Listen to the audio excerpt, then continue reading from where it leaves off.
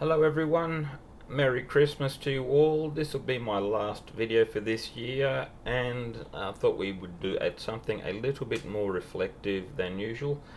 There will be a little technical aspect to this. I'm still in the world of Linux, which is good, but I'm also running Delphi as well, so we're going to chat a little bit about how I did that, why I did that, and maybe why I think this matters a little bit. So it's not going to be a tutorial in the traditional sense, it's just more of a walkthrough about how we got to this particular point here. So obviously I had, the very first thing was, well, actually I saw a video on one of the videos on Code Rage was talking about running Delphi-on-Linux and using Dockers, and that well, I hadn't tried that particular path before. I found that particular path to be a little bit flaky in my own setup. Doesn't mean it won't work for others. So I had to go down a slightly different path, and for me that was using QEMU and then installing Windows. So created the virtual machine, went through all that process of installing updates, drivers, etc. And once that was done, it was a case of installing Windows, and then the fun started with removing all the unnecessary junk. So necessary, but it's at a state now where it's fairly usable. I mean, like, I got rid of OneDrive, I got rid of the telemetry stuff as well, fixed up other settings, which Windows can get in the way when it wants to run an anti-malware or some other update when you would rather be doing something else. But things that chew up your CPU when you don't want them to. Once that was done, I would then be in a position to install Delphi. Obviously, getting Windows though to that state where I was happy with it running on Linux took a little bit of time. And if you want to compare Windows to Linux, this is where Windows tells you who's in charge. So anyway, so then installing Delphi, that was more of a case I used the the web install for that one. So I didn't download the whole thing, and I just, once it got to a certain, once I'd entered my license details, I could almost I think I did actually walk away from it that night and came back the next morning and it was all there. Over here in Australia, where I live even though I live in a capital city, our internet is not as fast as some people's like in America. So, but it's rather now the environment, or the Delphi environment, the RAD Studio environment, is reasonably fast, I will say. The very first time that I ran it, it was a little bit slower, but that could also be because of other updates that may have been happening at the time, which I was also playing around with, trying to get things to how I wanted them to be. The one thing which did trip me up was to do with the storage disk and network setup. And when I say that, I'm talking about using VirtIO for the system disk. From what I'd read, that was the preferred choice.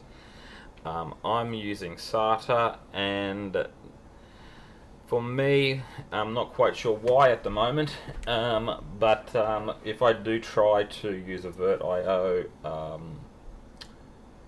bus, I think it is, then I'm just going to get Windows is not going to boot, and wants to go into recovery mode. So I've had to put that back to SATA, so that I can basically use Windows, be able to use Delphi here. it does work. VirtIO does work with the network, so that's a positive. So there are some things which I still need to do, I will say, and one of those things is to set up like a shared disk, if for lack of a better, or a share folder, and I'll probably use Samba for that. That will enable me to, write code for Linux through Delphi and be able to run it on a different platform there. So so I think one of the videos, now that I do have Delphi running, in my setup here, I will be able to at least do a let's call it a first impressions of Rad Studio 13. Not quite sure when, but that's certainly going to be on the cards. But even in its current state, the setup that I've gotten here is usable. I don't have any other modules installed, and this is a, for lack of a better description, a plain vanilla version of Rad Studio 13 running on Windows on Linux. So there we go for that one. So I guess the question you could ask me here now is, why did I bother with any of this? Well, the shorter answer is because I can, but the longer one would be partly because I get a little bit irritated or tired that people must abandon the tools that have proven themselves over a long time. And I've also seen in tutoring and when I'm mentoring students in coding that they can struggle with the basic concepts like variable declarations and types and what lives where in memory and so on. So, and I don't think this is because they're incapable, but because of the tools they start with, or like hide those ideas. And this isn't to slight other language, because if there was the perfect language, we'd all be using it. And the thing is, Pascal doesn't hide all of these things, it actually teaches them. And I think then if you can understand these fundamentals, it helps you to write better code, and that's regardless of whatever language you use. It's about choosing a tool which respects the machine and the developer. But so if we look ahead to next year, what we would look at doing, well, some respects not too much is changing. In some respects, there are going to be a couple of new things. I've got, as you know from the previous video, we've got a book that I'm making my way through. The only comment I will make at the moment is on a couple of programs. The descriptions don't quite match the code, but we'll come to that in the next video or in another video.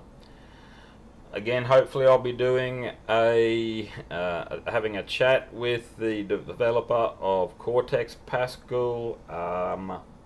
We'll also be doing some videos in Delphi as well as Lazarus now, so go that one.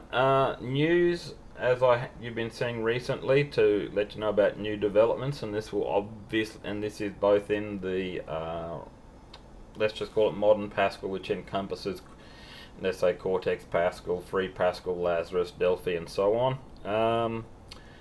But also with Jim, who is you would have seen one of the earlier videos, a former Embocado Delphi advocate, I think, or advocate we can say, is that we will be doing a series, let's call it, on mental health for developers, where it's not going to be therapy, there's no productivity hacks there. We're not going to pretend that coding's always fun, we're just going to be having conversations about careers in software development and the associated pressures associated with that. because we've been around long enough, and you know, we have our own stories that we can share here. It's not to fix anyone, it's just to acknowledge that, you know, we are people, we build software, and that we need space, rest and perspective. So that's about it for this video, I'll say. Got Delphi running on Linux now. Another year is done, and 2026 is not too far away. And if you're still here listening and still building software, applications, tools quietly and thoughtfully, then you're exactly who this channel is for. So I hope you all have a good Christmas, take care of yourselves, and we will see you in the new year. Bye.